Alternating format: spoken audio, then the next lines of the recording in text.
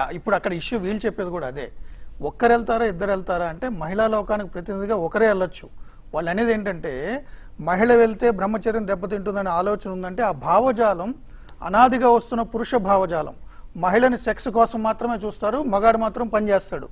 అంటే ఒక మహిళ ఆలయంలో ప్రవేశిస్తే దేవుడు బ్రహ్మచర్యం భక్తుల బ్రహ్మచర్యం పోతుందంటే మహిళని చూస్తే మహిళని ఒకరే వెళ్ళొచ్చు కాక. అంటే మీరు అనాది కాలం నుంచి వస్తున్న ఆలోచన మీరు అన్నారు కదా రిలీజియస్ బిలీఫ్స్, ఓకే ఒక మతాచారం ప్రకారం జంతు బలులు ఒకప్పుడు యాక్సెప్ట్ చేశారు, ఇప్పుడు యాక్సెప్ట్ చేస్తారా మారిన కాలానుగుణంగా? మతం అయి ఉండొచ్చు కాక, బిలీఫ్ అయి ఉండొచ్చు కాక, గుమ్మడికాయతో సరిపెట్టుకుంటున్నారు. రెండు, అంతకుముందు ఇంకా సంఘ సంస్కర్తలు రాకముందు బాల్య వివాహాల సమయంలో హిందూ ఆచారం ప్రకారమే చేస్తున్నాం, మా తాతలు చేశారు ముత్తాతలు చేశారని ఉమెన్కి ప్యూబర్టీ రాకముందే పెళ్లి చేసేవారు. ఇప్పుడు ఒప్పుకుంటాం మనం? వీళ్ళనేది అది మహిళ లింగ వివక్ష అనే పాయింట్ అక్కడ తీసుకొస్తున్నారు. ఒక మహిళ ప్రవేశంలోకి వెళ్తేనే బ్రహ్మచర్యం పోతుందంటే మహిళని సెక్స్ సింబల్ గానే ఈ రోజుల్లో కూడా చూడాలా? మూర్తి గారు ఇది లింగ వివక్షకు సంబంధించినటువంటి చాలా మంది కోట్ల మంది ప్రజల మనోభావాలు దెబ్బతింటున్నాయి అంటున్నారు కదా. అదే గగోయ్ గారు ఏం చెప్తున్నారంటే మతంలో ఉన్న అంతర్గత విషయాల గురించి మేము చర్చిస్తున్నాము అన్నారు. Note this point. అంటే వాళ్ళు ఒకవేళ కోట్ల మంది మనోభావాలు అంటే ఇంకా కోర్టులు అక్కర్లేదు, మనం రచ్చబండలో పెట్టుకొని. సుప్రీంకోర్టు ఒకటి చెప్పింది జ్యోత్స్న గారు అని నిజమే, మత విషయాల్లో ఎందుకు జోక్యం చేసుకోవాలి కోర్టు అనే ఒక పాయింట్ ఉంది అన్నప్పుడు సుప్రీంకోర్టు గతంలో ఇచ్చిన జడ్జిమెంట్లు అన్ని కూడా చూస్తే 2 పాయింట్లు ఉన్నాయి. ఒకటి, మీ మత విషయంలో మేము జోక్యం చేసుకోం, ఏ మతమైనా కానీ ఆ మతానికి సంబంధించిన ఎసెన్షియల్ ఎలిమెంట్స్లో మేము జోక్యం చేసుకోం. ఎసెన్షియల్ ఎలిమెంట్లో మేము జోక్యం చేసుకోం. అనెసెన్షియల్ అయితే మేము జోక్యం చేసుకుంటాం. సో అయ్యప్ప విషయంలో ఏమడిగిందంటే సుప్రీంకోర్టు, అయ్యప్ప భక్తులు, అయ్యప్ప టెంపుల్, అయ్యప్ప కల్ట్ ఇది హిందూ మతమా సెపరేట్ మతమా అని అడిగింది. హిందూ మతమే అన్నారు. అయితే హిందూ మతంలో ఉన్న ఎసెన్షియల్ ఎలిమెంట్ లింగ వివక్ష అడిగింది. హిందూ మతం ఎప్పుడూ కూడా స్త్రీని కించపరచదు, ఇది అనెసెన్షియల్, మీరు ప్రత్యేకించి ఏదో చెప్తున్నారు కాబట్టి మేము జోక్యం చేసుకుంటాం సుప్రీంకోర్టు. అదర్వైజ్ జోక్యం చేసుకునే హక్కు లేదు సుప్రీంకోర్టుకి తనే చెప్పింది. నేను అదే అంటున్నాను. ఇప్పుడు ముస్లిం ఉందండి ట్రిపుల్ తలాక్, ఎసెన్షియల్ అది ట్రిపుల్ తలాక్ ఒప్పుకోవాలా? మహిళను కించపరిచేలాగే ఉంది కదా. 3 సార్లు వాట్సాప్ లో తలాక్ అంటే వదిలేస్తారా మహిళ జీవితాన్ని? ఈ మతం అది చెప్పిందా? అది ఎసెన్షియల్ కాదు కాబట్టి సుప్రీంకోర్టు జోక్యం చేసుకుంది. ఇక్కడ మీరు అన్న హజ్ యాత్రకు వెళ్ళాలి, అది ఎసెన్షియల్, దాని సుప్రీంకోర్టు మీరు వెళ్ళకండి అని చెప్పకూడదు. ఆ బిలీఫ్ వేరు, ఈ బిలీఫ్ వేరు, అది క్లారిటీ. రైట్. నేను అనేది ఏంటంటే మూర్తి గారు ఇక్కడ కొంచెం కాంటెక్స్చువల్ గా మనం కూడా ఎందుకు ఆలోచించాలి అని అంటున్నాను అని అంటే, కాంటెక్స్చువల్ అని నేను ఎందుకు మరే కోర్టు వెళ్ళక ముందు వెళ్ళలేదు, అది మీరు ఎందుకు గౌరవించట్లేదు అంటున్నాను. ఓకే, అయ్యప్ప ఏమంటాడు? అయ్యప్ప నూతన చాలా లోతైన చర్చ జరగాల్సిన అవసరం లేదు. ఎందుకంటే అక్క సుప్రీంకోర్టు చెప్పిన తర్వాతనే సిపిఐ ఎంఎల్ నాయకురాలైనటువంటి బిందు, తర్వాత కనకదుర్గ అని చెప్పి లెఫ్టిస్ట్ కు నాయకత్వం వహిస్తున్న ఆమె ఇద్దరు దర్శనం చేసుకున్నారు.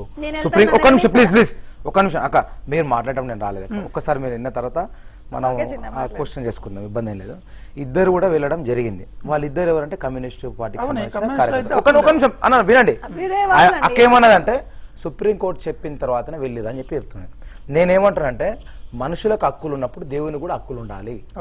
ఆనాడు అయ్యప్ప స్వామి తన ప్రతిష్ఠ అయ్యేటప్పుడు తన యొక్క బ్రహ్మచర్యంతో ఇక్కడ ఈ వయసులో ఆడవాళ్ళ ప్రవేశం లేదని చెప్పి మనం అనాల్సిన అవసరం లేదు. ఆడవాళ్ళకి ప్రవేశం ఉంది, ఏజ్ వరకు ఉంది. 12 ఏళ్ల లోపల 55 ఏళ్ల అవతల వాళ్ళకి ప్రవేశం ఉంది. ఎవరు వద్దన్నారు? మిగతా ఏదైతే మిడిల్ ఏజ్ అయితే ఉన్నారో వాళ్ళందరూ కూడా మిగతా దేవాలయాలు, ఇప్పుడు హైదరాబాద్ లో సుమారు 200 అయ్యప్ప టెంపుల్ ఉన్నాయి, అక్కడ దర్శనం చేసుకోవచ్చు. అదే పంబానది దగ్గర కూడా అయ్యప్ప టెంపుల్ ఆడ దర్శనం చేసుకోవచ్చు, ధర్మరాజ టెంపుల్. దేశంలో చాలా వందల వేల అయ్యప్ప టెంపుల్ దర్శనం చేసుకోవచ్చు. కానీ శబరిమలకే ఎందుకు వద్దన్నారంటే ఆయన పెట్టుకున్న రూల్ మనము ఆయన ఇంటికి పోయేటప్పుడు ఆయన కాదని చెప్పి పోవద్దని చెప్పి ఆలోచన. నేను ఒక ఇంట్లో ఒక్క నిమిషం, నా ఇల్లు ఉంది, నా సొంత ఇల్లు, దళితులకు ప్రవేశం లేదని బోర్డు పెడతా ఊరుకుంటా? నేనే పెట్టుకున్న రూల్ ఊరుకుంటావు? నన్ను గౌరవించడానికి వచ్చిన వాళ్ళు కూడా దళితులు రావద్దని ఊరుకుంటావు? మహిళలు కూడా వాళ్ళు చూస్తున్నారు. అయ్యప్ప నువ్వే మాట్లాడు. నేనేమన్నా అంటే 10 to 50 years ఉన్న వాళ్ళని మీరు మహిళలుగా కన్సిడర్ చేస్తున్నారా లేదా? నేను అడిగాను ఇంత ముందు కూడా. అంటే మీరు 10 years లోపు సపోర్ట్ లేకుండా మహిళ వెళ్ళలేదు, ఆఫ్టర్ 50 years మహిళ వెళ్ళలేదు. నాకు ఇప్పుడు 40 years ఉన్నాయి, నేను వెళ్ళగలుగుతాను. మీరేమంటున్నారు? ముస్లింస్ సిపిఐ ఇది మాట్లాడడం తప్ప నాకు చెప్పిన దానికి ఆన్సర్ చెప్పట్లేదు. నేను హిందువును, పోనీ నేను ఒకవేళ నా మీద నమ్మకం లేకపోతే ప్రతిరోజు వాట్సాప్లలో పూజలు చేసే వాళ్ళని తీసుకొచ్చి పెడతా, వాళ్ళని మీరు పంపించడానికి సిద్ధంగా ఉన్నారా? ఇది మాట్లాడండి. నేను ఏమంటున్నానంటే అక్క రేఖక్క నేను ఏమంటున్నా మొత్తం చెప్పిన తర్వాత మీరు అడగండి, దాని మధ్యలో నేనేం చెప్పగలుగుతా. నేను ఏమంటున్నానంటే ఇక్కడ టెంపుల్స్ ఉన్నాయి, ఇక్కడ అయ్యప్ప టెంపుల్ వెళ్ళొచ్చు అని చెప్పి చెప్తున్నా. ఇంకొక విషయం, అయ్యప్ప స్వామి ఆయన ఆచార వివరాల్లో ఆయన పెట్టుకున్న నియమాల్లో మనం దాన్ని క్రాస్ చేసేది ఇండియన్ పీనల్ కోడ్కి లేదు, కోర్టు చెప్పినా కానీ పెద్ద. ఇప్పుడు ఒక చిన్న విషయం అక్కేమంటుందంటే ఇద్దరు దర్శనం ఆనాడు సుప్రీంకోర్టు మాజీ చీఫ్ జస్టిస్ జస్టిస్ పనిచేసిన ఆయన కృష్ణయ్య గారు ఏం చెప్పినంటే కోర్టులు జడ్జిమెంట్ ఇచ్చేటప్పుడు ప్రజలకు అనుగుణంగా ప్రజా అవసరాలకు అనుగుణంగా జడ్జిమెంట్లు ఇవ్వాలి. ఒకవేళ ప్రజల తీర్పులకు అనుగుణంగా ఈ డెమోక్రసీ కంట్రీ కాబట్టి డెమోక్రసీకి వ్యతిరేకంగా కోర్టులు జడ్జిమెంట్ ఇస్తే విప్లవాలు వస్తాయి, యుద్ధాలు అవుతాయి, కాబట్టి ఆలోచన చేసుకొని జడ్జిమెంట్ ఇవ్వాలని చెప్పి ఆ రోజు చెప్పింది. ఎక్కువ మాస్ 100 కోట్ల మంది ఒకటి అయిపోయి నేను తప్పు చేస్తానంటే జడ్జిమెంట్ సుప్రీంకోర్టు అలా ఇవ్వాలా? ఒక్కరిసి చెప్పని అన్న